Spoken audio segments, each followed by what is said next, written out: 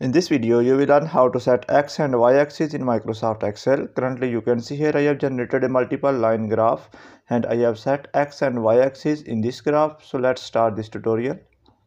In a separate sheet, I have already entered the data to save time. Firstly, select any blank cell. Click here. Go to Insert option. And here you will find the option of line graph under Charts.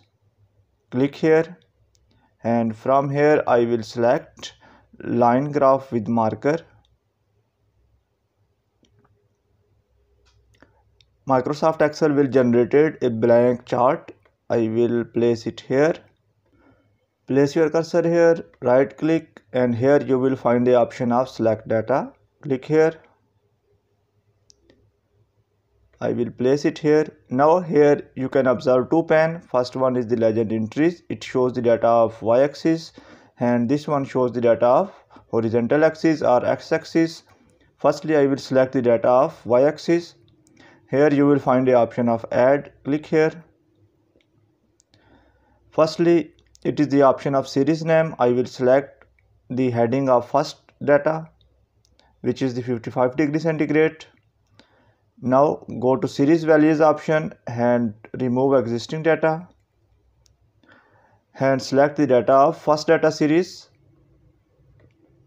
Select this one, click on OK, and we have selected one data series. After that, again go to add, and in series name select the heading of second data series. In series values, remove existing data and select the data. I have selected data series 2. Click on OK.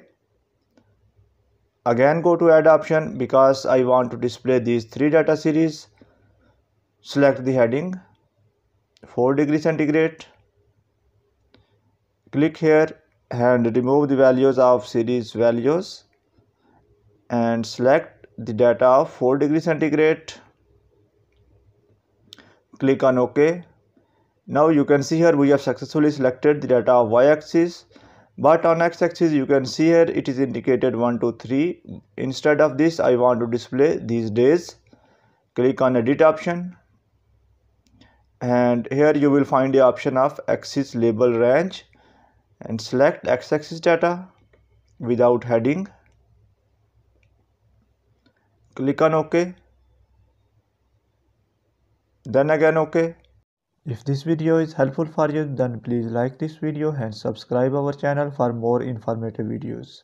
You can see here we have successfully generated the line graph which accurately displays the y-axis as well as x-axis data. If you want to learn more about multiple line graph, then separate tutorial is available on our channel. You can watch that video for more information. That's the end of this video. Thanks for watching this video. Goodbye.